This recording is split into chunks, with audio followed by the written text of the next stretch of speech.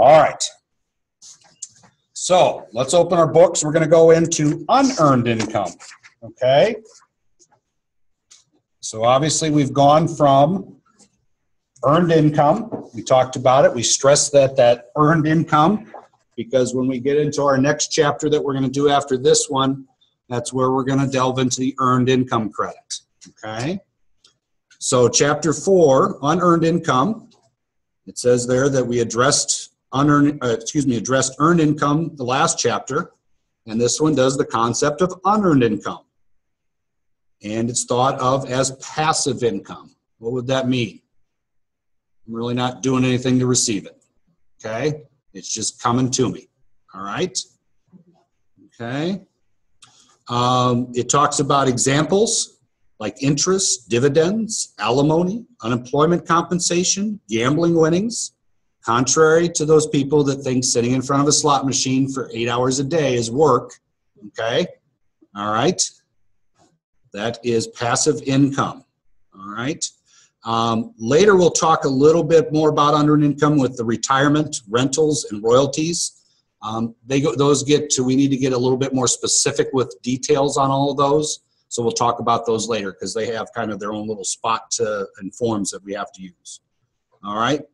As the objectives say, we're going to recognize unearned income, because obviously you have to have that to be able to explain to somebody why they don't get the earned income credit when everything is unearned. We're going to talk about interest and dividends. We're going to introduce the 1099. Okay. That's a form that we're going to use a lot for unearned income and some earned income. It's a document that's kind of the brother of the W-2 that shows income in a bunch of different perspectives. We'll talk about the Schedule B. We'll talk about penalties on early withdrawals. We're going to talk about handling of the state tax refund. We're going to determine about alimony paid and what is taxable alimony. Schedule K-1. Okay, anybody know what a K-1 is or ever seen one? No? Okay. K-1s, we'll talk about them. Basically, they're a W-2 for business, like an S-Corp, if you receive a portion of that. Or if you're a beneficiary of an estate, you'll get a K-1. It's kind of like a W-2 for those types of income. All right? We'll talk about them. I think there's 72 or 75 lines, boxes and stuff, on a K-1. Most of the time, you'll deal with about 4 or 5 of them. Pretty simple to do as far as getting in there. They're generated, but if you ever end up doing a partnership or an estate or an S-Corp return, so each one of the stockholders would get a K-1, right? Sometimes people get K-1s if their retirement or investment accounts are part owners of an oil well or something like that. They'll get it because they're getting their share of the profits, and that's what the K-1 is, as opposed to a dividend, okay? So don't get too caught up on what a K-1 is, all right? We'll talk about reporting unemployment, miscellaneous income. Obviously, if we don't have anything, we got to have a spot to put everything that we can't figure out a spot for. Determine how to report gambling winnings, all right? Do you have any gamblers in here? Anybody that's going to admit that they're a gambler? Okay. We're going to determine what income goes on line 21. That's where our other income is. Okay. So, interest and dividends. Talks about the Pub 17. Obviously, interest is money received for money loaned or deposited to an account. Right now, interest is not much. So when you see the little line that says Form 1099 INT is required to be filed by the payer if earnings are $10 or more. All right? When you're earning less than 1% on your money, it takes a long time to get to $10, okay? Depending on how much your savings is. All right? Right now, with interest rates being so low, we don't see a lot, because you'll ask somebody, well, I see in the past at your M&T bank account, you had X number of dollars or you had interest income. So, I didn't get anything this year. Well, it was less than $10.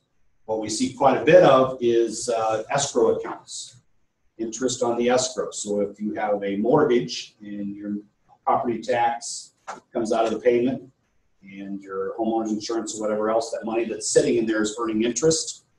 That's where we'll see a lot more interest statements right now. Okay, but we'll talk about all the different interest statements that we have. All right. So if it's less than 10, it won't be reported. All right. And then we'll talk about the difference between taxable and tax exempt, because they both must be put on the return. Otherwise, you'll get a love letter from the IRS saying, hey, I see you had interest income. Here's a bill, here's interest. So if you don't distinguish it, they may think that you're avoiding paying tax on income. So we have to distinguish that. Talks about types of interest. We talked about banks, savings bonds. You know, if you have double E savings bonds, those have interest on them. Savings bonds for education, treasury notes. Sometimes, you know, if you have through your life insurance a whole life thing, there may be a component of it that may have some annuities or something like that that you would receive interest. We'll talk about original issue discount and loans made to others. Okay, what that may mean is if you sell your house and you decide who you sell it to, that you're going to hold the mortgage. So you're the mortgage company basically. Okay, well, if you're charging interest on that loan to them and they're making the payment, part of that is interest and part of it's principal. That interest they pay you, you have to declare as income. Okay. When I was out in Akron, I used to see this quite a bit because on the reservation, nobody can own property. So people off the reservation that were not part of the reservation would own the property and hold the mortgages for the homes on there. It's kind of an interesting thing. So I'd never seen that before, but it was kind of strange because they can't own land. So a lot of it was people held private mortgages for the mobile homes or modular homes or whatever that were on there that weren't actually part of the land. So wasn't there to negotiate that treaty, so I don't understand all that one, okay? On 4.5, you see that we have a discussion about the interest statement, the 1099 INT. There's some boxes on there. It kind of shows you that, you know, your interest will go to the taxable interest line. And then if you have federal income tax withheld, that will go into our payments area, okay?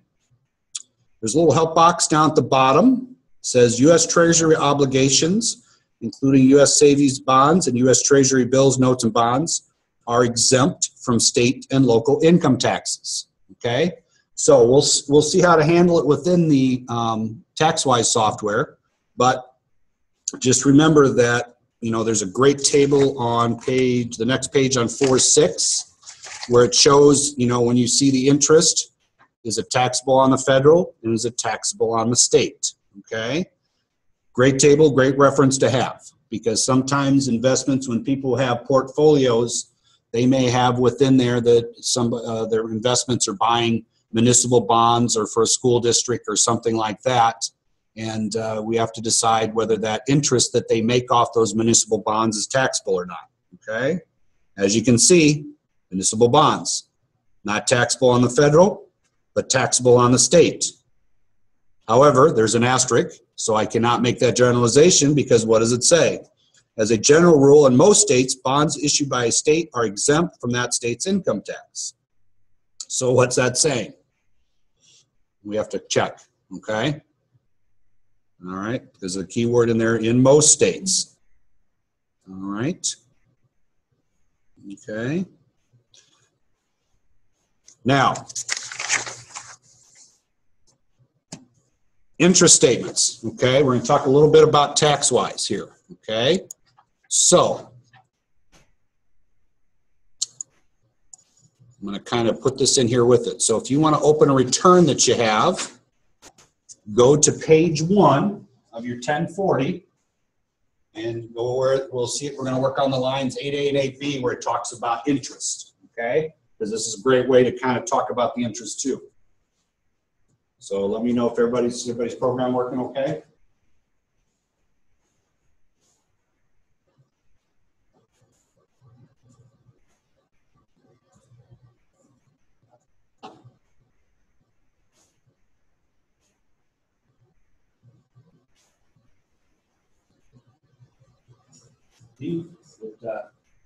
Looks like main thing is that there's a couple little, like one of those update packs or whatever they call them for Windows. That may have been the thing, so it's putting those in right now, okay? So that may have been what caught it because it was looking for something it needed to run the program in the background. So it's installing those right now, okay? All right, so everybody there? Okay, so again, everything we do is driven off to 1040, okay? So we're looking at 8A and 8B where it's talking about taxable interest and interest, okay?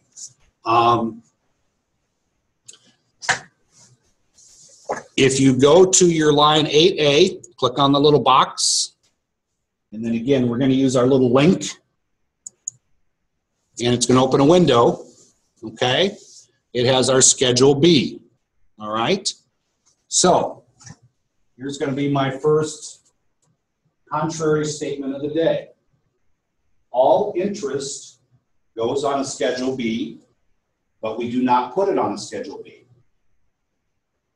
Okay, so as everybody freezes and thinks about that, Tim's going, I took a logic class in college and that doesn't make any sense, okay? All interest will go on a Schedule B, but we will put no interest on our Schedule B. Okay, and I want you to remember that, and I'll show you in just a second. Go to your,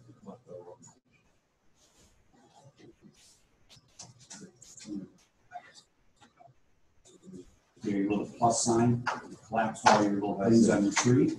So I clicked on that. I'm on our 1040, page 1. I'm going to go down to line 8.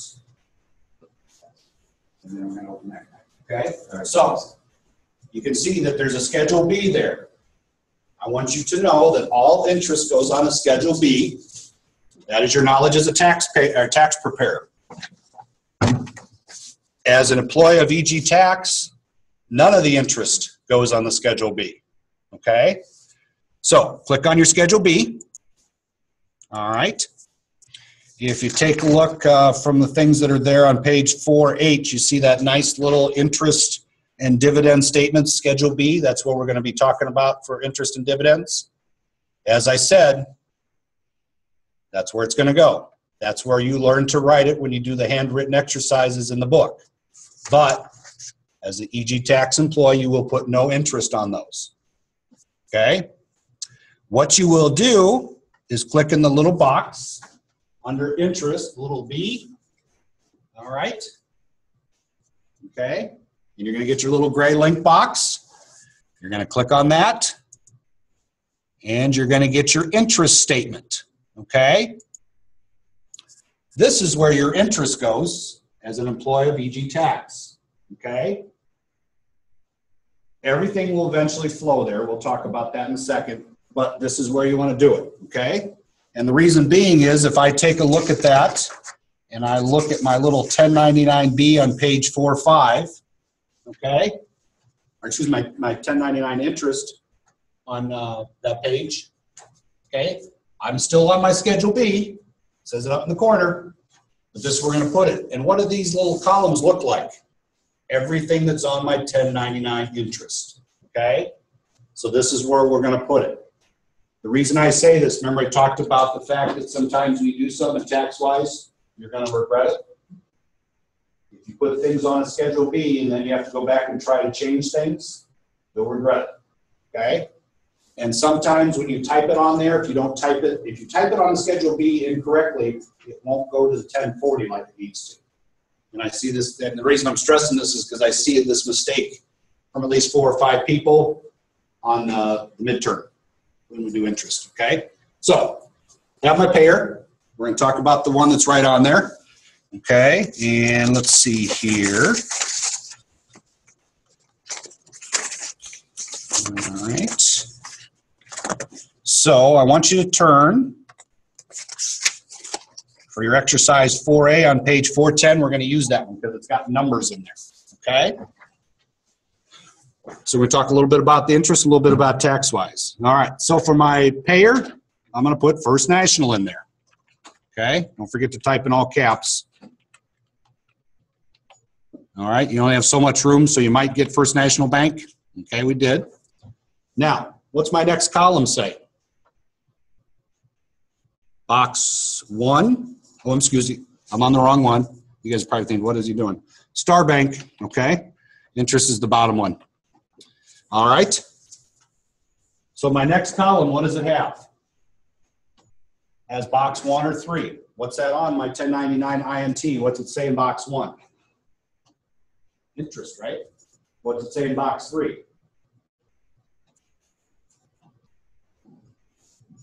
Interest on what? Yep, so that we know which one's which, okay?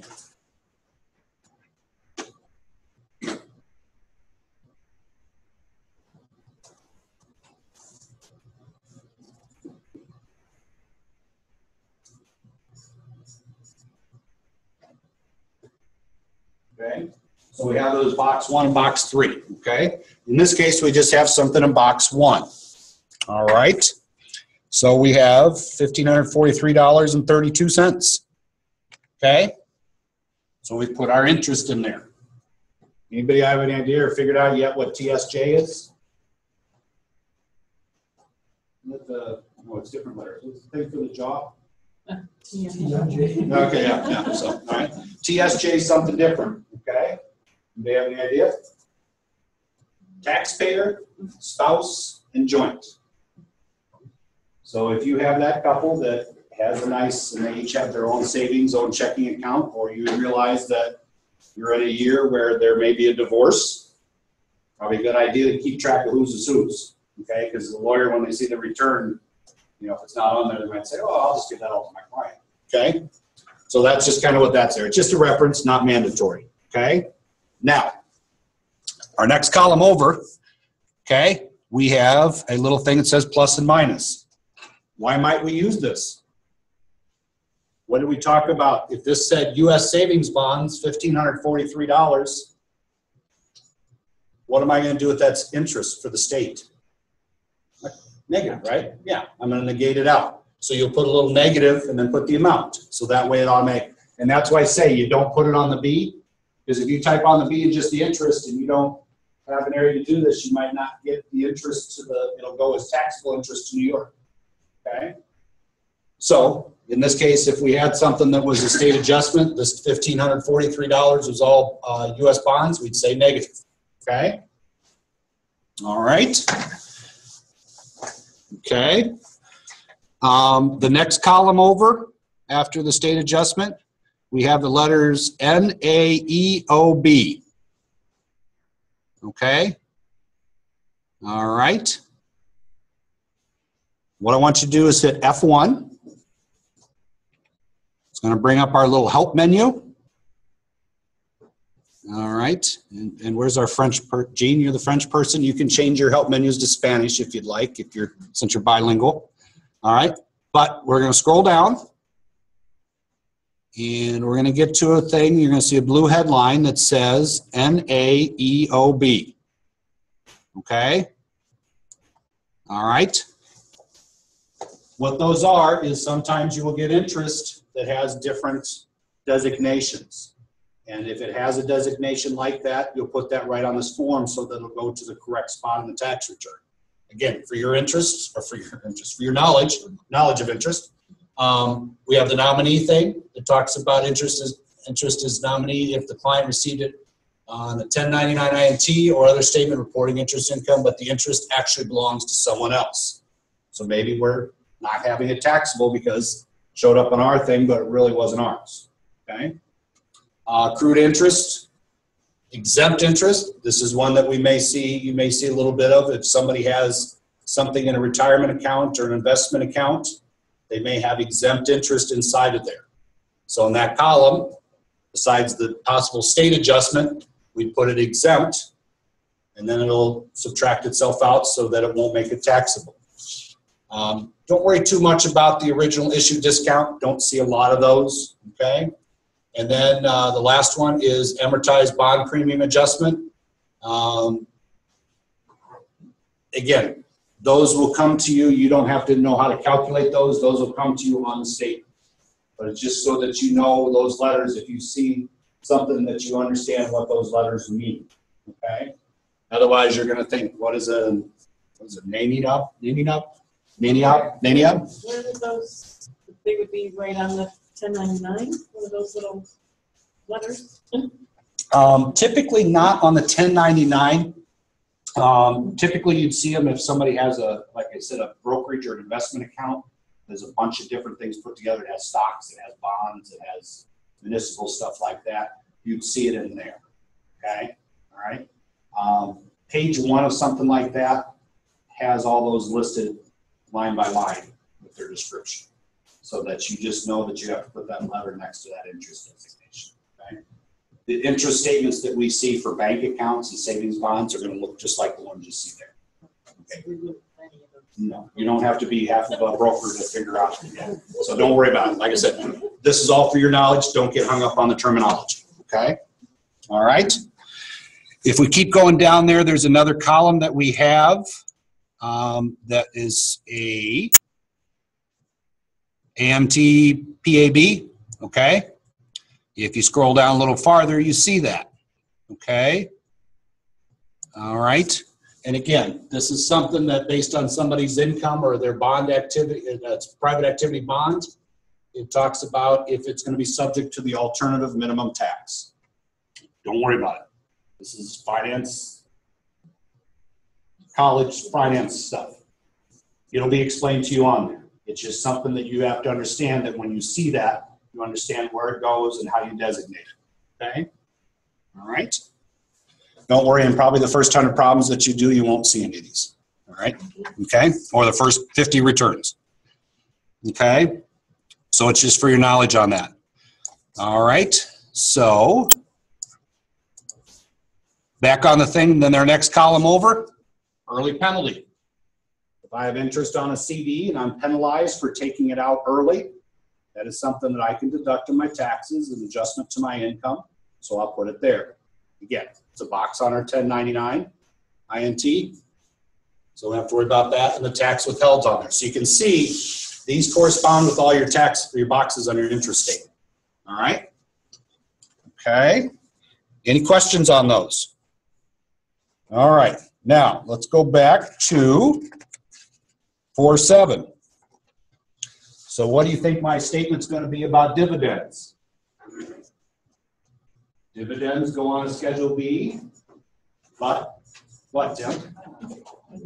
Okay, but we don't put them on a Schedule B, okay? So, that being said, if I'm back on my Schedule B, and you can find it in your tree on the left, top half, Part 1 is interest.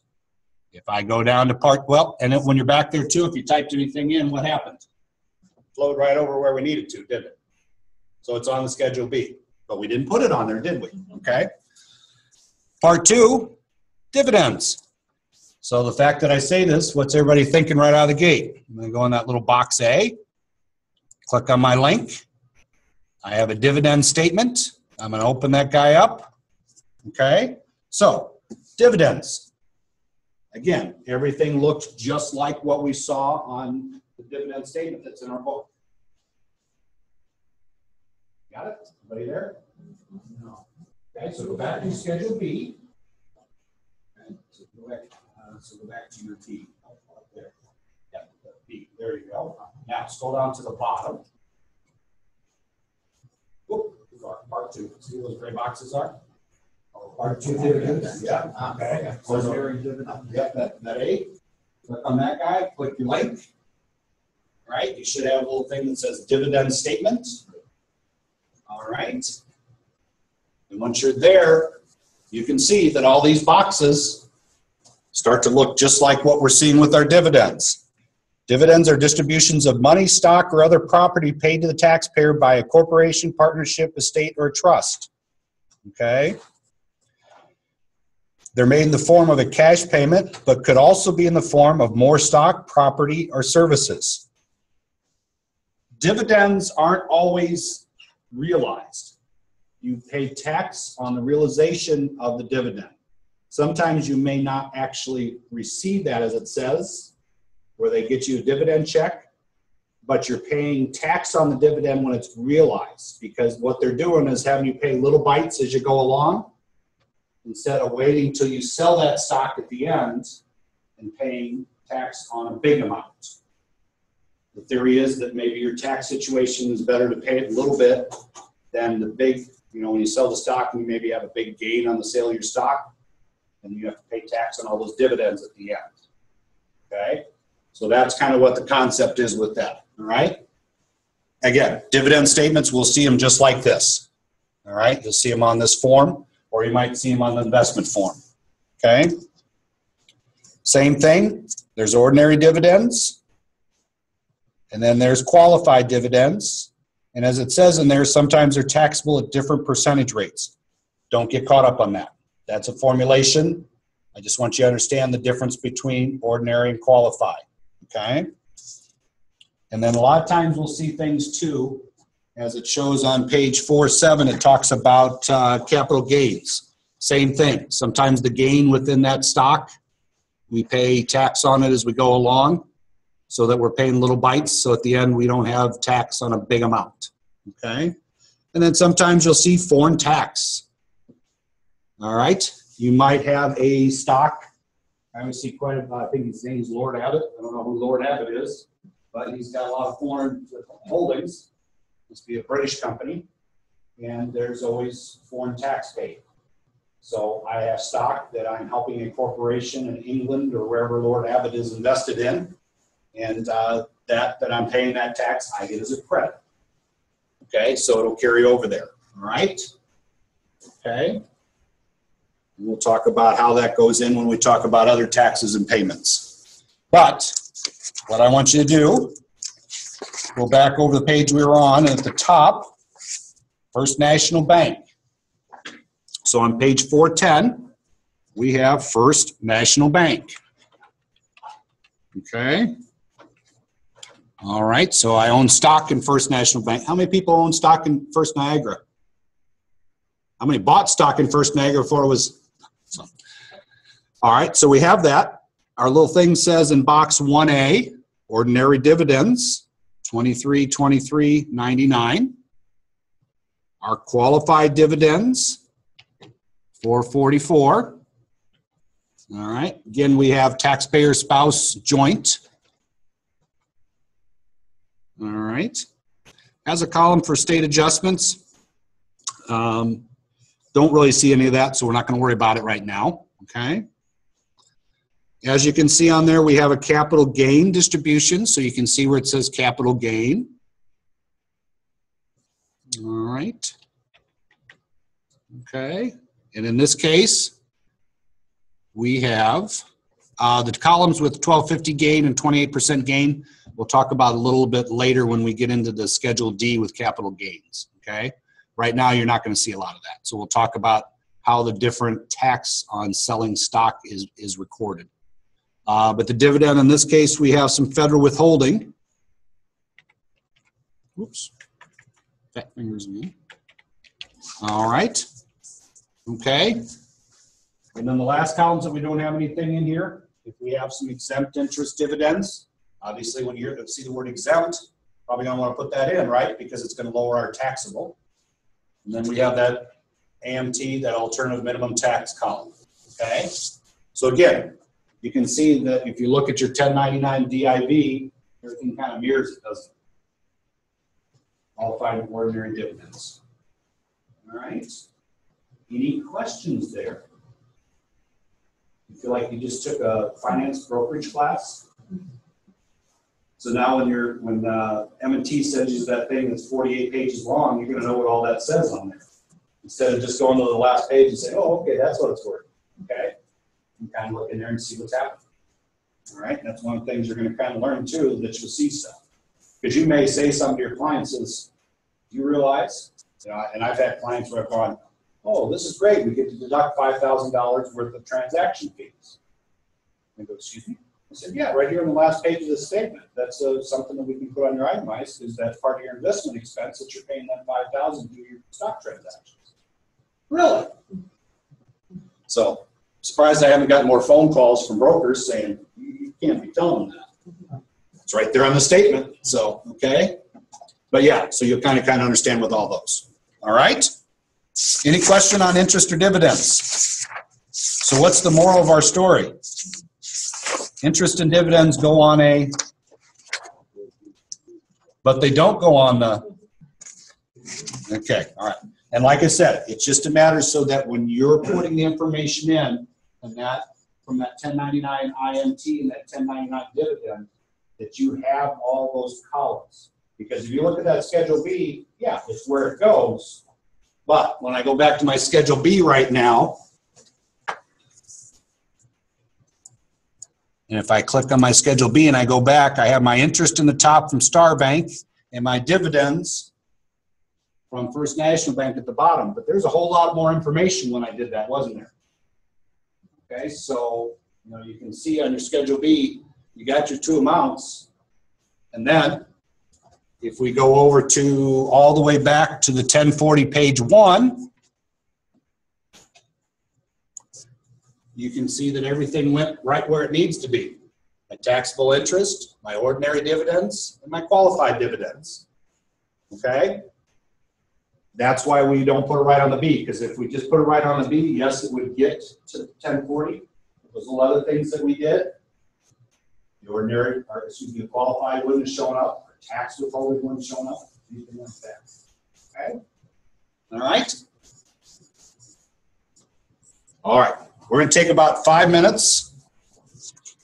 Then we'll go right through the rest of Chapter 4, so we got time to work on problems. So about a 5-minute break. There is coffee up here. There's some Timbits. There's some, for those of you that don't want to be heard. All right. So we're working on unearned income. Now we're going to talk about alimony. All right. And alimony is a payment to or for a spouse or former spouse under a divorce or separation instrument. It does not include voluntary payments that are not made under a divorce or separation instrument. Okay? As it shows on 416 there, talks about the things that payments are alimony if all of the following are true. Payment are not alimony if any of the following are true. Okay? The Quick Finder, in New York, they use the term maintenance quite often. Okay? The Quick Finder talks about that a little bit.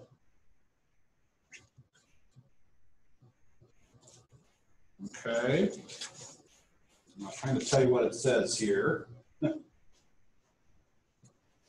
Besides, it's under the header of cost of getting a divorce. Okay. Where's that? That was funny. All right.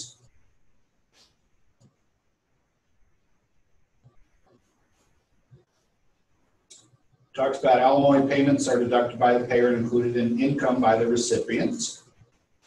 Only payments that meet certain requirements qualify as alimony for tax purposes. Differing terms such as maintenance and support, or spousal support may be used in a divorce decree to describe payments that may or may not qualify as alimony.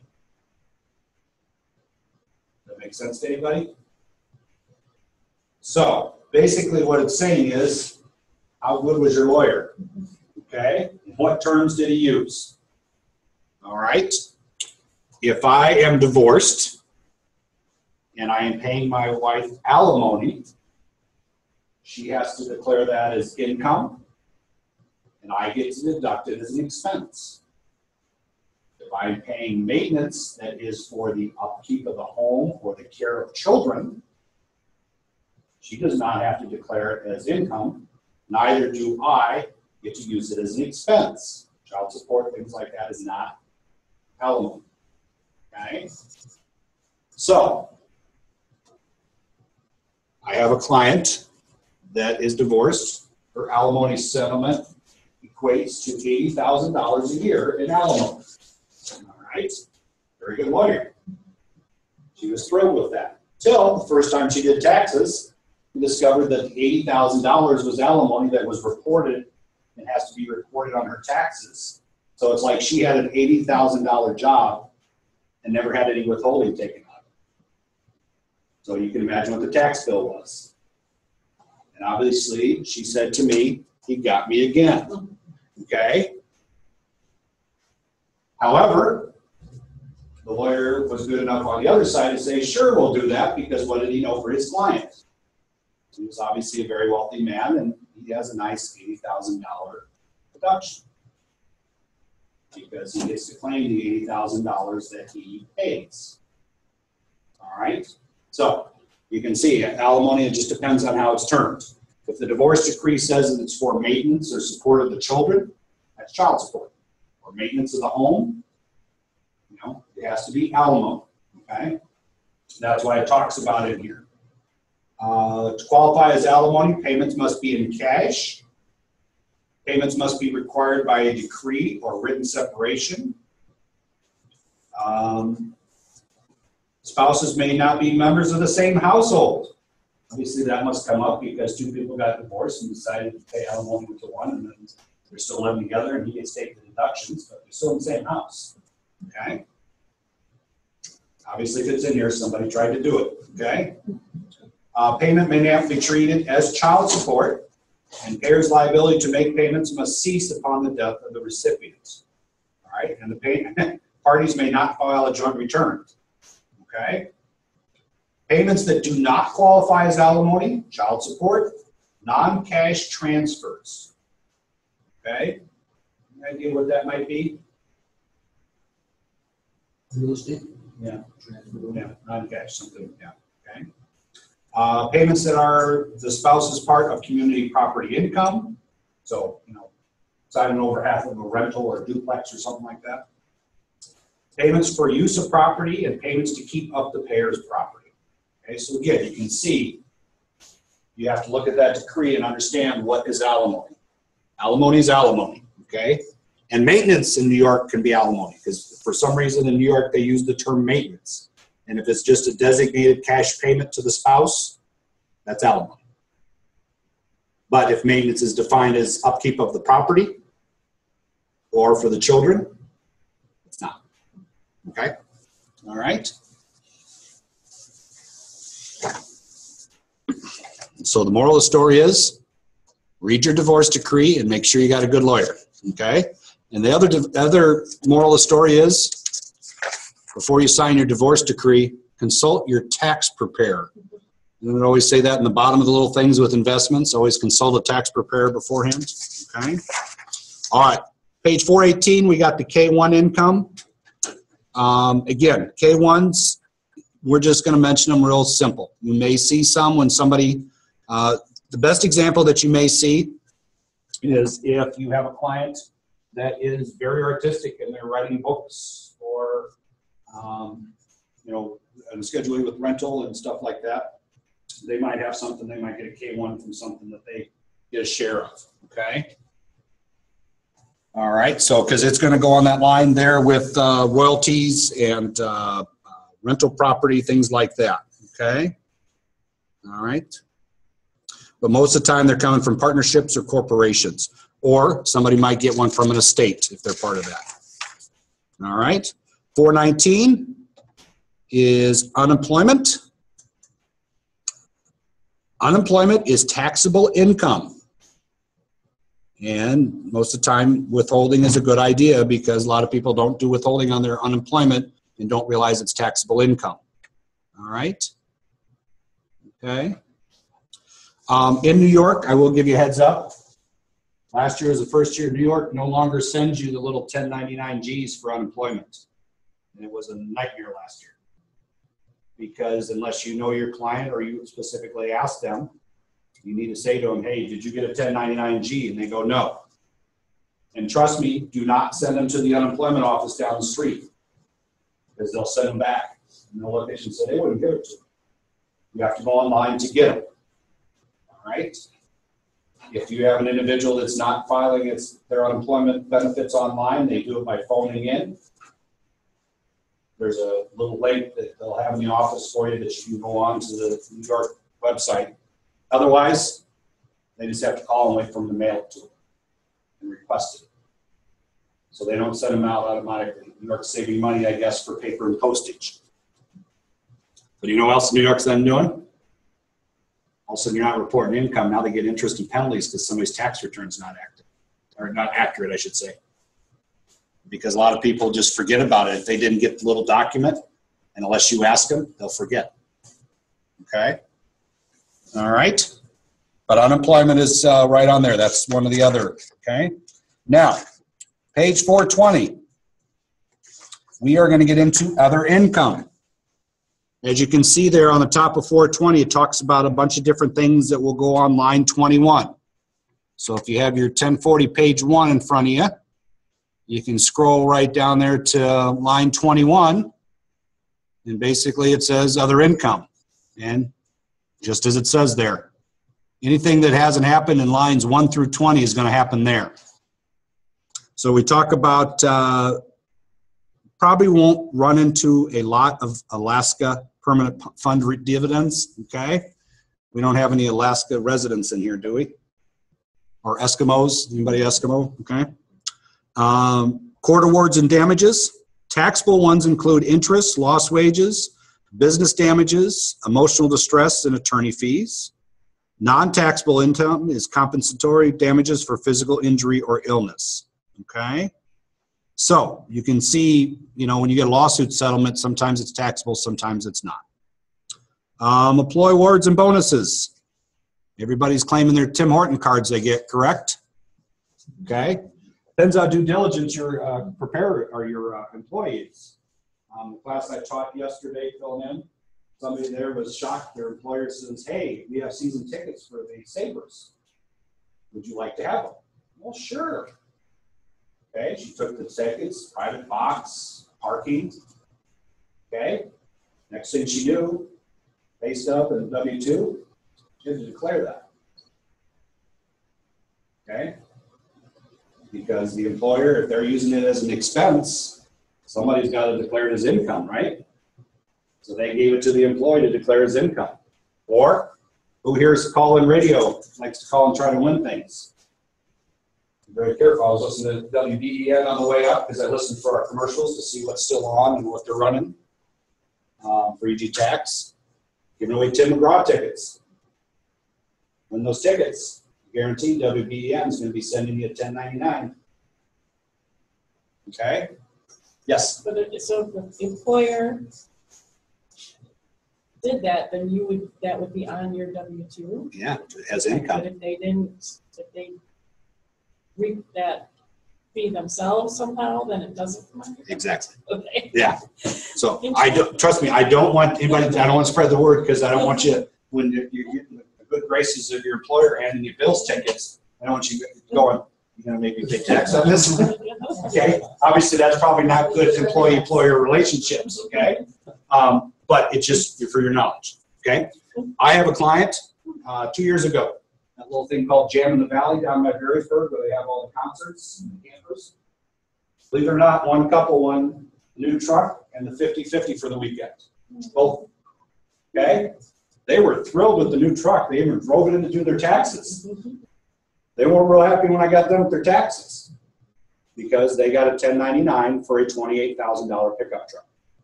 No tax with that. And they also got a 1099 for their half of the 50/50. Okay? So, all right. She came in the next year and I asked her, I said, "So what'd you win?" Because I'm figuring, you win twice in 1 year. She goes, "I took my husband's money away and we didn't buy any raffle tickets that weekend." We learned our lesson. We have a new truck, okay? Hobbies. This one's going to be, we'll talk about it a little bit. Hobby income if it's under $400, okay? If you're in any illegal activities, all right, you need to declare your income. So I don't know if we have anybody that's dealing drugs here and making a profit doing it, but if you're going to declare your income for illegally dealing drugs, this is where you put it on your tax return, okay? Enough said, right? All right, jury pay, kickbacks, prizes and awards we talked about, and rents from personal property.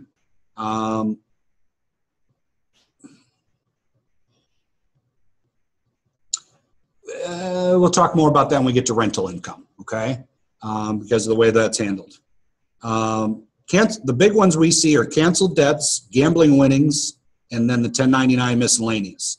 Canceled debts, What that is, if I have a $5,000 credit card debt and just can't be paid it, you get a phone call, some credit collection agency has bought my debt, says, give me $1,200, we'll forget the rest.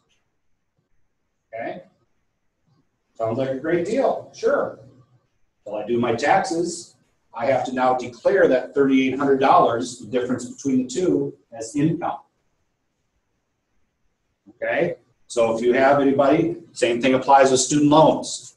If there's forgiveness on student loans, you know, all the thing that they're running on the political campaigns, you know, they're talking about, oh, we'll set up programs to have forgiveness of student loans.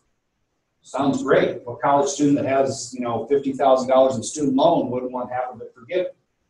But by the way the tax law is written, that can be income, forgiveness of debt. So they'll pay tax on it. So the government's going to do what? I'm running on forgiving you for your student loan, but on the other hand, I'm saying, now you can pay my salary. Okay? All right? So there's always two sides to the story. Foreclosures, same thing.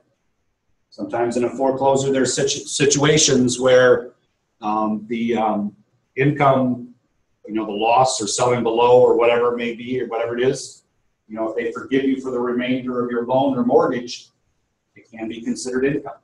Now, there are ways to get people away from that when it's there's a form you put in for insolvency. And, you know, when the housing market was going south, you know, 99% people were not paying on that foreclosure just because they were insolvent. Okay? All right. And then, like I said, gambling winnings. Anybody goes to a casino, boy, they print that ticket out in a hurry, don't they? Hand it right to you because, you know, if they're paying you an X number of dollars, especially what is it, $1,200 now, I think? $1,200 minimum for a W2G? I think it's $1,200. Okay? They'll have you pay that tax maybe on the spot 10%. Scratch tickets, New York takes 10% right out of the gate because they don't want to wait for you to file your taxes. All right? So if you win anything, it's just like when somebody wins the lottery. Yeah, I won $100 million, but I went home with 30. Okay? They take the tax on the spot. All right? And believe it or not, I do have a client that is a New York Lotto winner. All right? Okay? Going back to divorces, he needs a new lawyer. I told him that first time he came into me, he had somebody else do it. I ended up helping him with his health insurance. He's thrilled. Now I do his tax return. The proceeds from the winnings are paid to him. Okay? So he obviously has gambling winnings from the lottery, so he pays tax. I think he's getting $1.5 million a year or something for 25 years, whatever it is. So he pays the tax, okay? However, he got divorced after he won. His wife divorced him. She gets half of his gross, but it's not alimony. So he's paying tax on the whole amount. She's getting half the gross tax-free. So, all right. He was one of my ones. I said, you sure you don't want a new lawyer? So, can you understand how that one's pretty good, huh? Okay. All right. And so we'll talk about the 1099 miscellaneous. We talked about cancellation of debt. You can see on the bottom of 421 all the different codes, depending on what that discharge of that debt is. Okay. So I have all those. All right. Page 423, we have gambling winnings. Again, the one thing, too, to remember about gambling winnings, there is this misconception out there that you can write off your losses. It talks in there a little bit, you read about the rule report. You know, people that have the little, whatever those little curly cord things when they got the card hanging off their hip and it's stuck in the machine. You know, those record your gambling. It's your net wins and losses. That's not necessarily the amount that we can put against a big win. We can only put losses, okay? I had a client, won on the scratch-off tickets, one of those 777, where he won $7,777 a month for 70, whatever. It was a combination of sevens. I said, do you have any losses to offset that? He goes, come with me. Walks me out to his pickup truck. about this deep. In the cab of the pickup truck is a bunch of losers scratch-off tickets. I'm looking at it going, sure there's not another winner in there? He wanted to write those off. But can I? What do you think? Can I write off all those scratch-off tickets that he threw in his truck? No receipt. What's that? No receipt. Exactly. How do I know when he bought those? That could be 5 years worth of tickets. If I'm doing cash basis and following, okay? That's where I'm always fascinated with people that losers, and they have shoe boxes full of them in their garages, rubber band together, okay? Because yeah, those are losers. I can write off my losses against winnings, but how do I know when they bought those? You know, it's tough, okay? That's where the casino ones are always nice because it shows that they were there and they had losses. But you can't write off their net, you know. And I'm fascinated because I think 100% of the time they bring those little statements, everybody's losing. I mean, they're all showing negative numbers. I've never seen one walk in that had a winner and they said, here, and they showed a profit gain. Never seen one. Okay? Fascinating the way it works, right? Yep. And my half-sister's husband is a lawyer in Vegas for one of the casinos, and I can tell you why that's the case. So, all right. So we have that. And again, we talked about the losses. We'll talk about that a little bit later when we get into itemized, because you can itemize the losses. All right. And it talks about on there. Top of 424, you see the little W2G. Again, it's a W2. Has all of our little boxes. Okay. 1099 miscellaneous on page 425. Obviously now we're kind of to a statement that you see a picture of on 426. We have a tax document from the IRS that basically is covering anything else that we haven't done in line 1 through 20. Okay. On those, we see that there's several boxes with different things in them. All right, so if you go over to 427, talks about each one of those boxes. Box 1 talks about it is rent received. So if I have, we see these quite a bit if somebody owns something that's rent subsidized, that the person renting the property pays some portion and then the county or the city pays the other portion. You see those more so. Schedule E royalties, if somebody's writing books, writing songs, okay? And I actually found out 2 weeks ago, my wife's cousin wrote the Nationwide jingle, the one that Peyton Manning does. Everybody know what that one is? Yeah. Yeah, chicken, yeah, that's what I know it is. So chicken farm, so, but yeah. So I don't know how much he's getting, I haven't heard, but I guess every time that thing's hummed or played, he has a royalty. I didn't think it was that great of a thing to write, but apparently that's the way it works, okay? We have, talks about other income. This is income that is not self-employment income. It's truly other income, okay? We have box 4, talks about federal income tax withheld. Box 5, you know, we don't, you know, there's not many fish left in Lake Erie, so we don't see a lot of this one, okay? If we were down in Louisiana with the shrimp boats, we'd probably see something there, okay? Box 6, report amount on Schedule C or CEZ, okay? All right. That is medical and health care payments, all right? So if my employer, where this comes up is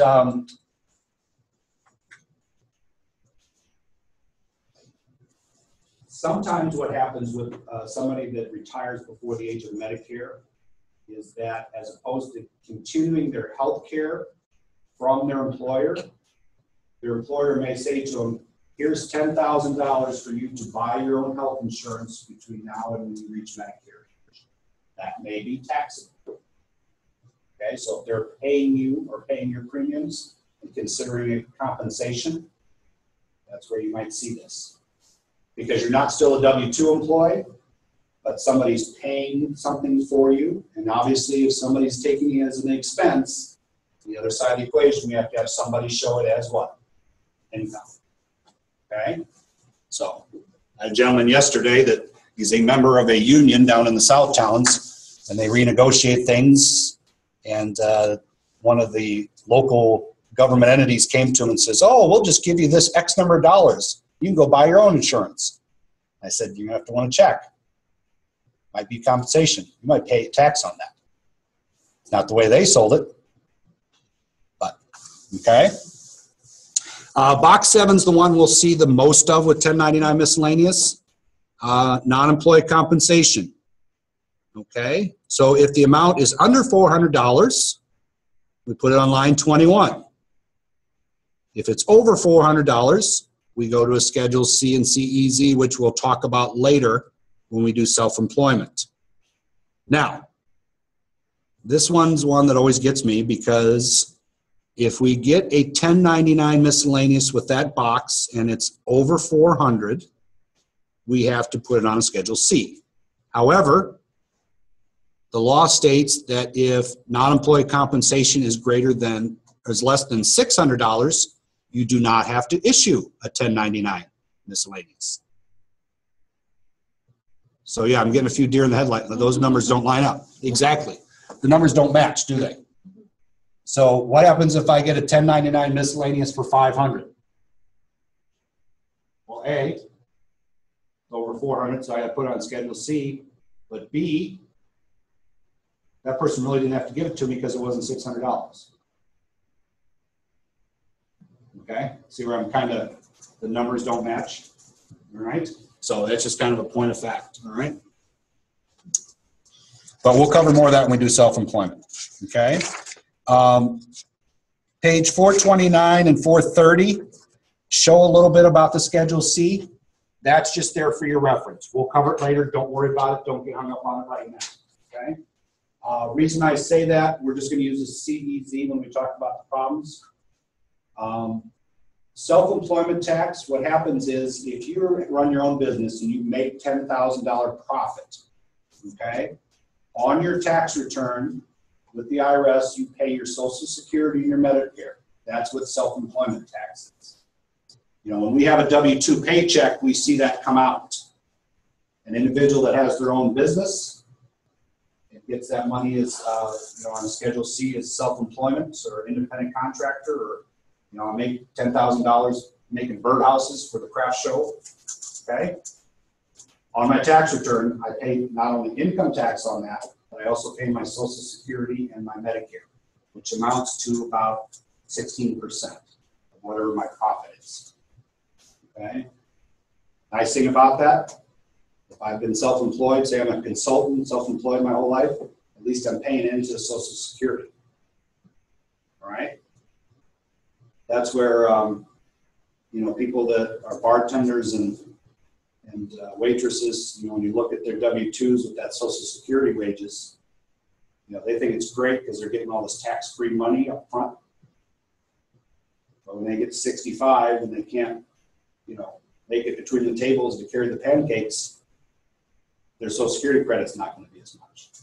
It's lower report. Same thing with the self-employment. This is great. I'm writing off all these expenses. I'm not paying tax on the money I'm making. But later on, when you go to apply for Social Security, it doesn't show that you really had any income. So, and I've had people come in that way and they can't believe how low their Social Security is, and they say, "You had no income." Well, I made X number of dollars. Yeah, but you only reported after expenses this amount. Okay? So that's what those two are. All right? Okay, and then on 431, after we've distinguished and categorized and everything, we get the statement, income can both be taxable and non-taxable.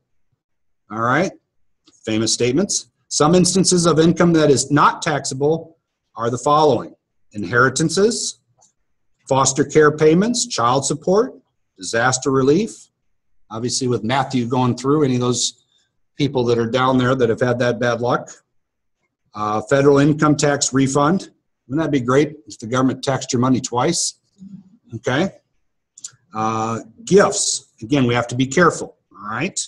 Insurance proceeds, life insurance, medical insurance, rebates, veterans and welfare benefits, and as we talked about earlier, workers' comp.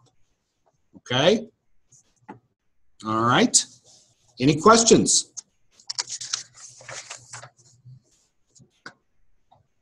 Yes. 1099 miscellaneous. Mhm. So you have someone that didn't get a 1099 miscellaneous and they earned under $600 from the source. Mhm. Didn't get a 1099. But they earned that money. It's still taxable. Yeah, when we get into Schedule Cs, just because you're self-employed, you're not necessarily going to get that 1099 miscellaneous. Prime example, Mary Kay. Okay. They're independent contractors. They go out, they have their parties, they sell their cosmetics. The only way they get a 1099 miscellaneous from Mary Kay is if they get prizes. Okay? As far as their income, it's their job to keep track of their income from what they sell, bring it to me with the cost of what their goods were, and then we figure it out. So yeah, they're not getting a 1099 miscellaneous from Mary Kay, only for prizes that Mary Kay gives directly to them. If they're buying the goods wholesale, no 1099. When they sell it, they have their income coming in, but Mary Kay doesn't track that. So that's kind of an example of where, yes, you would put income right on the Schedule C, but you don't have a 1099 to have what that amount is. We're just going by their records. Exactly. Yep, exactly. So, yes. For the 1099, if you win a prize Mm-hmm. and they don't give you a 1099, most people, we won 2 big ones and we didn't claim them because we never got anything. We didn't know much about taxes. Yeah. But if you claimed it, how would you know how much it was worth? Again, we'll talk later about things with fair market value. Okay. Would you just call them and ask them? Yeah. Yeah. By right, again, most businesses, if they're doing things like that, they're maybe writing it off as an expense. Like I They said, used to took our picture and used it as advertisements. I would think they would want to claim it. yeah, and some don't. Again, if there's no 1099 generated, are you obligated? Well, since you brought it up to me, I'm doing your taxes, then yeah, it's on me. Well, that was 30 years ago. We went on a trip. I'm 60 years ago. I'm sending you to have you audited. So, all right. That's too long. Never pass the statute of limitations. No, just kidding. Speaking of that, one thing that statute, 3 years for amendment. We'll talk about those later. And typically, everybody will ask you how long do I need to keep my tax records. I tell them 7 years. After 7 years, you can get rid of tax returns if you want to. I, being the geek that I am, I still have my first tax return from when I worked when I was 14. My kids laugh, look at it, and say, "That's all you made." It's like, yeah, minimum wage was $1.85 at one time. But that's a statute on that. So 30 years ago, no, she can't do it. Okay, all right. But good question on it. If you won 2 tickets and it wasn't reported, and by right you should declare that as income because it's a prize. You just have to figure out the face value of those 2 tickets to a concert that you received, or the value of those airline tickets, or whatever. At this day and age, with most businesses, they're going to want to keep track of those things that are expenses or giveaways. And if they do, their accountant's going to generate a 1099. I make 1099s for people all the time, because once something's over $600, if I'm going to allow them to write it off, I'm saying, hey, if you're writing it off, better close the circle and give whoever relates to this stuff. One prime example is I have a couple over-the-road truckers that are movers, and they tend to contract labor. They get to a city, they hire some people that they know about to help unload the furniture for the moving company. They don't travel with the people, it's just contract labor. Well, they're paying them over $600. I said, hey, get their Social Security number 1099, because if you're audited for that, you need to have a record that you paid somebody that amount. They need to declare it as income. If you win a prize and it costs you money, because we want a pool, but we have to pay $500 to have it installed. Yeah, We got the pool typically done. that won't be. Prizes are usually things that you win, not. Okay. We had a trip we wanted to get cost or something because it was putting everything. Yeah, I've seen. Yeah, the volunteer fire companies, they must have gotten in trouble somewhere along the line. So when they have their meat raffles, gun raffles, and all that stuff, if you win, they give you a 1099. And I think a lot of that has to do with nonprofit status, because they have to track these type to keep a nonprofit. You forgot because you didn't know, and she didn't. Does the government have 3 years if they catch you? I mean, you just say, oh, I didn't know, and then would they do bill you? Is this your lawyer representing? Okay. No, I'm just wondering, like, because most people probably don't know to do the price reporting. Yeah, again, it's disclosure. You know, being somebody that, you know, you have credentials to be able to do tax returns and compensate Oh, okay. once the information, but if they forgot, you know, Yeah. maybe yes, something would happen that, you know, because she may have forgotten, but whoever she won the prize from, if their books are audited and they say, well, where did this money go? We don't know that you didn't just pocket it. Oh, you gave it away because you bought tickets or a pool or whatever. Then all of a sudden she'd probably get a 1099 later on, and then we'd have some things to be able to protect her and try to say, hey, she was not aware. So, but now she's aware that she wins a big prize. Okay, Yeah, well, so. good. Boy, you're going to be a spoiler on your husband, aren't you? Don't sign up for that raffle. We're going to have to pay tax on it. My husband's like, I think he will. So, yes. So, yeah, it's a case, you know, again, it's a bookkeeping thing, because somebody, when all you have to think about is the two sides of the equation. If somebody's writing it off as an expense and they're giving it to somebody else, where's the income side? The IRS wants to know where the other side is. Because if you're writing it off and you have to prove it, and I'm giving that money to Tim, I have to show, and then what are they going to come up to Tim and go, hey, Tim, did you really get this $5,000 from Tim? Okay. And he's going to go, nah, I don't remember. Okay. Then I'm in trouble because I'm saying I have $5,000 expenses I'm writing off. And then if I prove it that you did it, then who's going to be the next one to knock it off? Now, you have a question? Yeah, going back to canceled debts, Peter, this form 1099-C, who sends the cancellation of debt? The credit card companies. They will. Yep. This is a sticking situation because, you know, credit collection agencies are such fly-by-night organizations. You know, they open and close quicker than you can imagine. Yeah, my daughter works for one, so. Yeah, and chances are, at the time, if she works for them for a year, they'll change her name 3 times because they got in trouble for, you know, inappropriate behavior, I guess. Yeah, she's in the new one now. Exactly, because they make calls, threatening calls, things like that, and somebody turns them in, they get in trouble. But their bookkeeping's not real great. But yes, they would, you know, cancel that. You see it like all the time, Citibank was a credit card from Citibank. Like I said, student loans when they're forgiven. The other thing with forgiveness of debt, sometimes with student loans, they'll approach you and say, okay, we're going to forgive half of your student loans. But you have to declare it as income because you're going to get a 1099-C. Then they'll advise you that in order for this to benefit you, you need to do married filing separate. Okay? Because what happens is basically they may be forgiving tens of thousands of dollars of college debt. And it's like a job. It's like a income.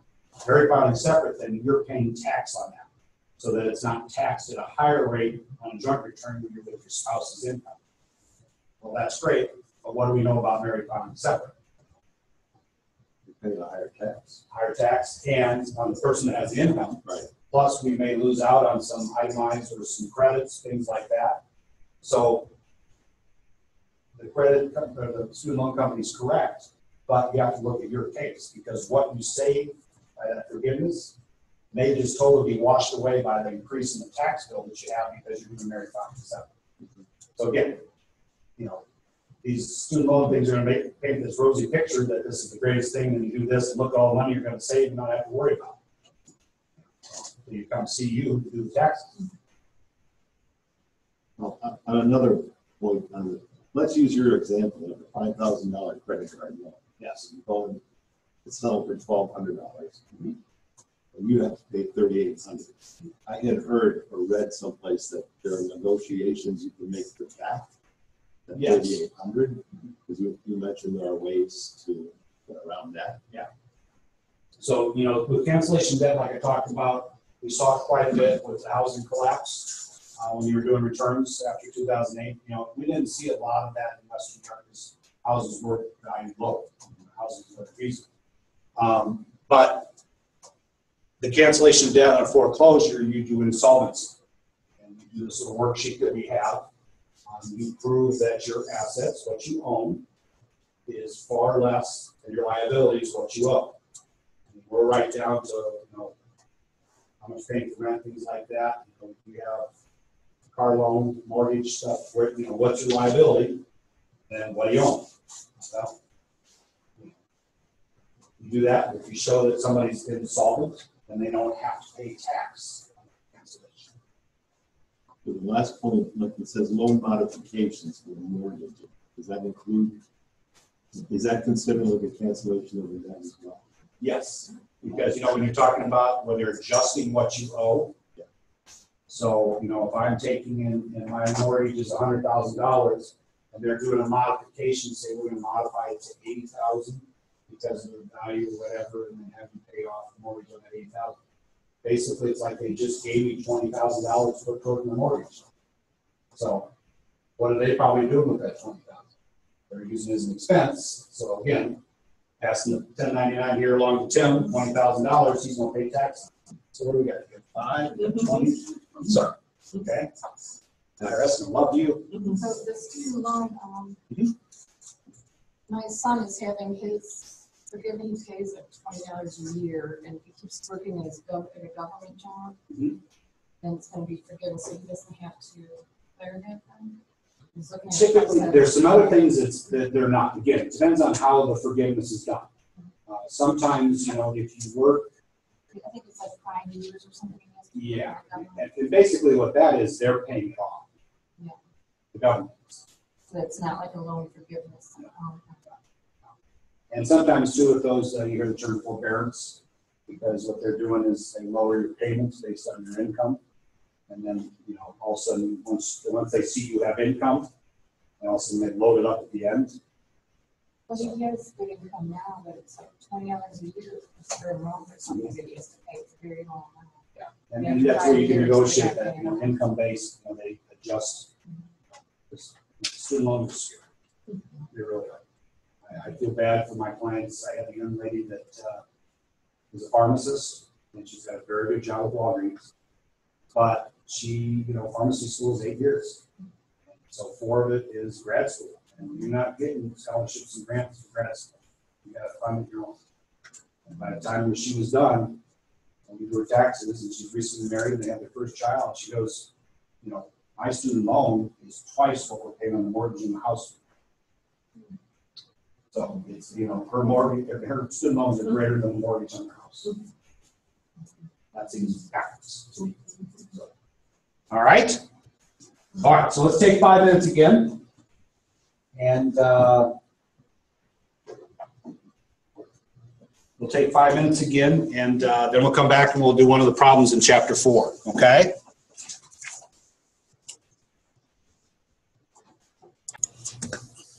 Okay. So what we'll do is we got about an hour, a little less. What time is it? 11? 11:09. Okay, good. So, and again, this is kind of the way the lecture will work. We'll kind of go through things, do it like that. I hope to always leave at least an hour at the end. We can work on problems, and then, like I said, as we get farther along, you guys will start to interview each other and do returns. Right? Because again, if I don't hear that you understand how to ask the question, you're the interview. It's not like the software that you might have on TurboTax or whatever, where the interview is on the screen. You are the interview. Okay? So you have to be able to ask that question. And we won't disclose the name of the individual that asked about illegal activities while we're recording. All right?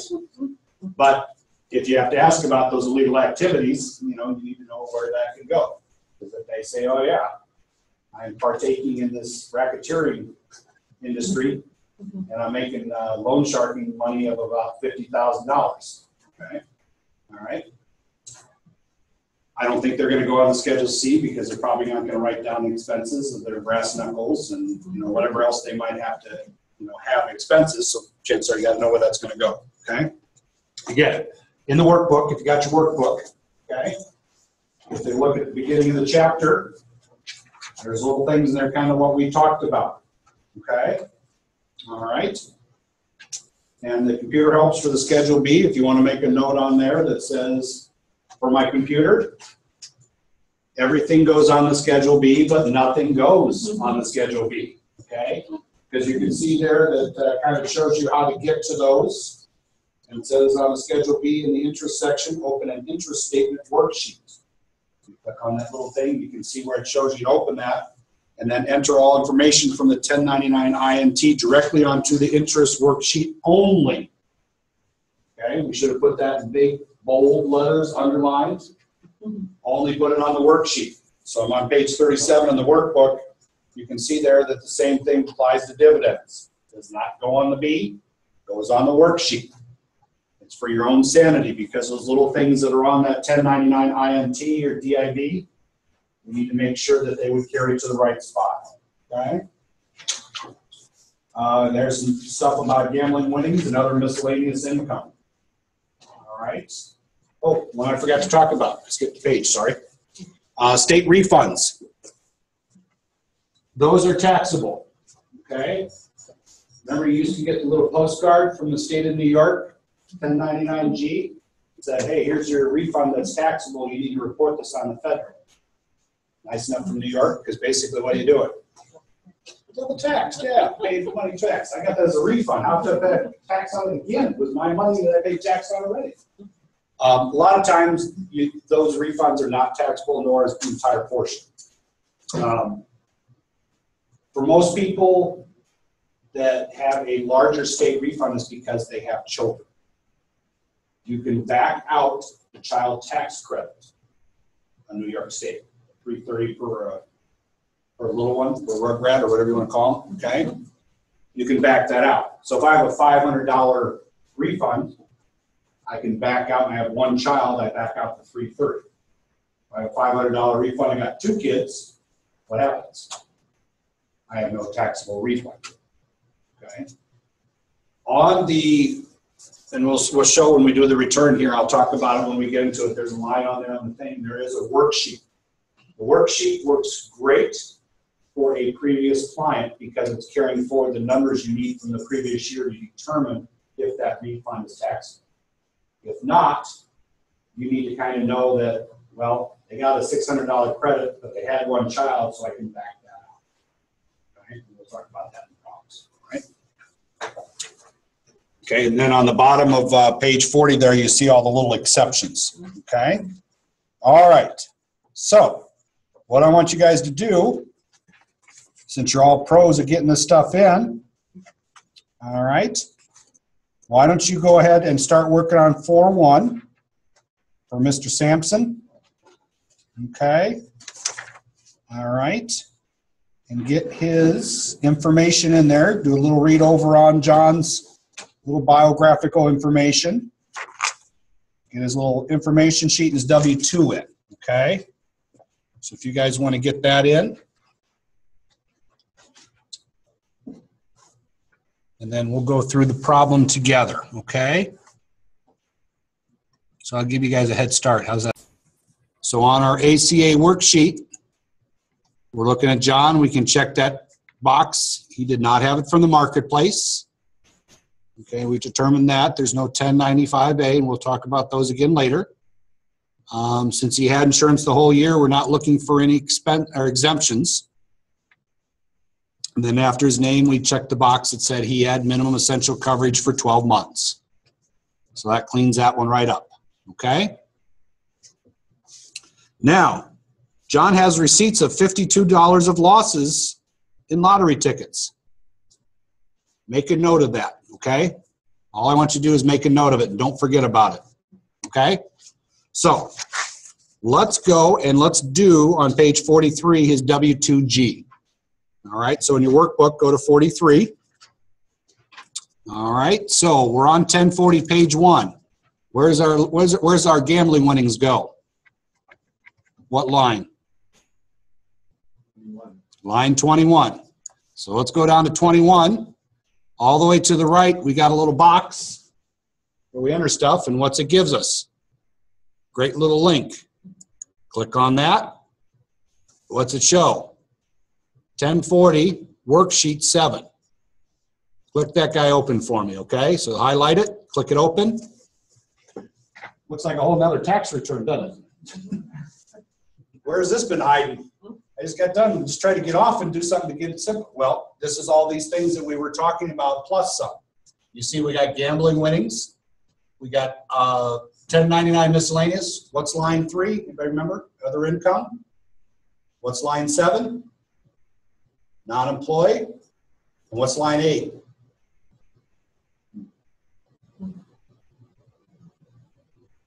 Anybody? Anybody? Or miscellaneous, anything? Must not have been important. All right. We have on here too about, anybody got line 8, remember? I don't remember either, because I don't type it that often. What is our box 8 on 1099 miscellaneous is? Oh, substitutes in lieu of dividends. So you're getting money that is shown as a dividend income, you show it here, okay? Education savings accounts, taxable distributions from those, these will show up here. When we get to the education stuff, we'll show you. 529 plans you hear about in New York for tuition, I'll show you how to do those when we do the education stuff, okay? We have some other things, foreign income. This is where if I have a client that is a U.S. citizen but is married and living in Canada with their spouse that is a Canadian citizen, I have to use this line because there may be things that we exclude because they are a resident of another country paying taxes, okay? Otherwise, then the U.S. government's doing what? Taxing their money twice, okay? I use this one quite often. I do several professors, and I have one that is Austrian from the University of Buffalo. He brings in his tax return. It's written in Austrian, euros. So I have to sit and have him translate each line for me. I'm going, he handed it to me the first time. I'm like, I know those are numbers, but the rest of it doesn't even help me. So, all right. Boy, do they pay taxes in Austria. So, but there's Social Security. You live that long, it's worth it, okay? So there's a whole bunch of other things here. You've got the jury pay that we talked about, duty pay, all right? Some other things that we might have on the income, but you can see down here at the bottom, a whole bunch of blank lines that say describe. So basically we got to a spot that if we can't find a home for it, this is where we would type in 1099-C, all right? So after Val's daughter calls us and forgives our debt on our credit card from the credit collection agency, at the end of the year, Val's daughter, what's her name? Sarah. So if Sarah calls, don't pick up the phone. If Sarah sends us a 1099-C at the end of the year, then we will put it on there. So we might have 1099-C Citibank and show what's on there, okay? For our purposes right now, we're going to go up to the top where it says gambling winnings from W2G. Highlight the little box. Click on our little link. What's in there? A W2G. Click on that. Open it up. All right, so we got it. So we're on our W2G. This was for John. He's the only one on the return. All right. We have an ID number for the My State Lottery. So we put that in. Okay. We have it says your lottery. So he was a lottery winner. Put the address in there for your lottery, and it's on 76 River Street. Okay, and just pick a zip code. Box 1, as it states on here, he won $421.11. Okay, and he won it on 12/31 of the tax year. He must have been out New Year's Eve, huh? Okay, no tax withheld. Already has my Social Security number in there. Already filled in everything else I need up the top for John's information. Okay, so I have everything there. Now, I want you to scroll all the way to the bottom of that form. What do you see on there? Gambling losses to be transferred to Schedule A. John was made sure that I knew he lost $52. And I say, okay, great. This is where I will enter that because I don't want you to not get credit for it. Okay. So we put his $52 in there. All right. And then we say, have a good day. Okay. Why? What I want you to do is go to the Schedule A. All right. So click on the Schedule A. All right. We'll get to this later. This is the itemized deductions, but I just want to take you over there for right now. Okay. So let me try this.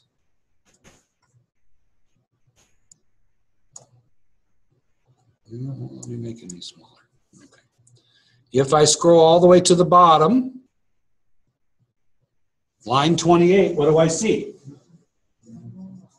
Gambling losses. You got credit for it, but right now, his standard deduction is $6,300. What is his total deductions? $1,106. So $52 is not going to help him because he's got $6,300 for a standard deduction. When we get to standard versus itemized, this all makes sense. But obviously, it's not helping him. Okay? So yes, we put his losses in, but it does not help. Okay? And that's, you have to stress that with everybody. All right? Okay? All right, so we have that in. So let's go back up to the 1040, page 1. Okay? So we've put in his W-2. We've put in the W-2G. And the last thing is we're going to put in his interest income. And Tim, where does that go? It goes on the Schedule B, but not on the Schedule B. Okay? So we're on our 1040, page 1. We know that we have interest income, so we scroll down into our income section on the 1040. Again, either A or B is fine. Highlight your box. Find your little link. It says Schedule B, interest and ordinary dividend income. I'm going to open that up. There's our beautiful Schedule B, which we do what with, Val? Do we, so you got the B? Just getting to it. Okay. So go to 8A or 8B or one of the boxes in there. Okay. So it's a beautiful little document. But what are we going to do with it, Val? Absolutely nothing. Okay. All right. We're going to go into our little field, open up our little worksheet, and then we have here our W-2, or excuse me, 1099 interest statement. It came from First National Bank. All right. Okay. It's on page 43 in your workbook. Now, it says box 1 or 3. What does this one fall in? Box 3, doesn't it? So, put our 541 in there. Okay. What's that tell us about our state adjustment? It's a U.S. savings bond. What's that tell us in New York? Non-tax. Okay. So if everybody's on there, I'm going to start out with the little square here that's under the plus and minus. I'm going to put a negative in there. And I'm going to put my 541 in there. Okay? That's my state adjustment. Everybody got it? So that's where you have to know the law. That little table may be a great reference for you. You can go right down those 2 columns and say, is this taxable or is this non-taxable in the state of New York? All right. Okay. And then we don't have to worry about, there's really nothing else on there. All right. Now, what I want you to do, and I'm going to kind of show you, this is going to be kind of one of our little New York lessons. So go to your tree on the left and scroll down and you're going to see the folder that says NY State by it. Okay. All right. We're going to do a little New York lesson here. Okay, so click on NY 201. That's the form for a New York State resident. You're going to scroll down. You can see it's taking all the information right from the federal. It's got his name and his singles filing status. One question it asks, Do you have a financial account located in a foreign country? All right. Okay. Fred, No. do you have a bank account in the Cayman Islands that I need to know about? I'll take that as a no, okay? All right. I did have a client, I usually always ask that question when I'm, kind of breaking the ice a little bit, saying, do you have a foreign bank account such as, Switzerland or the Cayman Islands? And they say no. I had one client texted me a picture of himself standing out front of a Cayman Island bank. That's all he sent. And I just sent back, not funny, because that's a lot of paperwork, okay? All right, so, and you can see everything on there. Let's go to New York, page 2. All right, so we can see up at the top there, a lot of lines look very familiar, don't they? They're all verbiage that we see on that 1040.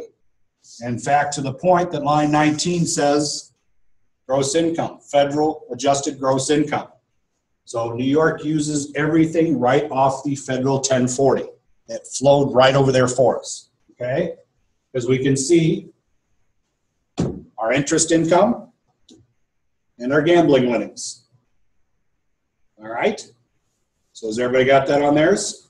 Okay. Now, down below, okay, we have New York additions. Quick lesson on this. Remember that 414H that I talked about? Okay. It's a 414H SUB. Do you know what the SUB stands for? Subtraction. Okay. But where's it at? In the addition. It's so backwards, it's to the point that the software provider says, New York has requested a change to the codes for to be used on Form W-2 for 414H. You must use 414H SUB to indicate 414H additions. Even the software knows that that's backwards, okay? But New York has requested that you do that, okay? So when you read that line, you're going, okay, so SUB stands for subtractions, but we're adding it in. So don't ask, all right? But what I want you to note, and again, when we do some more New York considerations, I'll kind of touch on these. For this one, I wanted you to note, if you go down to subtractions, what's it say on there? Interest income on U.S. government bonds. Subtractions, we don't have to pay tax in New York on that. What number shows up there for us? Everybody got a 541 there? That's because we put everything on a B and nothing on a B. Okay, because if we just typed in $541 on our Schedule B and didn't do it on a little worksheet, this wouldn't carry over. Okay, so does everybody have that there? Any knows? Okay. So you can see that we get to adjust our income by that. And a bunch of these other lines will come up as we go along. Obviously, New York's nice enough with the refund that we put on the federal. New York doesn't tax us twice on it. Federal government does. Surprising New York, right? But they don't tax us, but we do that. Okay? All right. Okay. So you've just expanded your repertoire to W-2Gs, gambling winnings, interest income. All right. Any questions? Will we talk later about the 414 Yes. Yeah. Where it comes into play is, remember on the W-2, when we do the W-2, sorry, I got to shrink it down again. Apologies. Remember right here in box 14? Okay. Box 14 here, usually it defaults, it has that 414H SUB in there. Okay. What that 414H SUB is, it's state pensions, and they kind of act like Roths. So it's not taxable, it's not part of your taxable income on the federal, but you have to add it, and it's taxable on your state income. Okay, so if I make $20,000, $20,000 is taxable on the federal. If I make $20,000 and I'm putting in $1,000 into a 414H I am now having $21,000 of taxable income show up on the state. So the state, that's the way they do it. And again, it's like a Roth for federal employees. It's tax going in, but it's tax free coming out. Okay. And when we do retirement, it'll make a little bit more sense when we look at the adjustments because of people that are over 59 and a half when we talk about retirement. Okay. All right. Any questions? Everybody's a pro now, right? Okay. So we have, yeah, we're good. We got about 15 minutes left. Okay. So you can do 4-2 for homework. Okay. Problem for 4-2. And then we'll do the quiz for chapter 4 next week.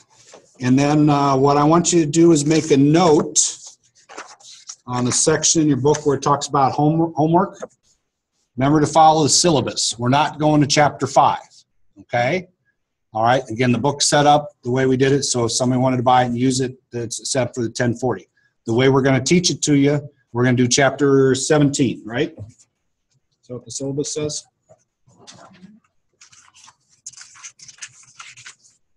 Yes. So read and exercises in chapter 17. The reason we're doing that way, because next week we get to talk about the earned income credit, which is always a lot of fun. Okay? All right. Any questions?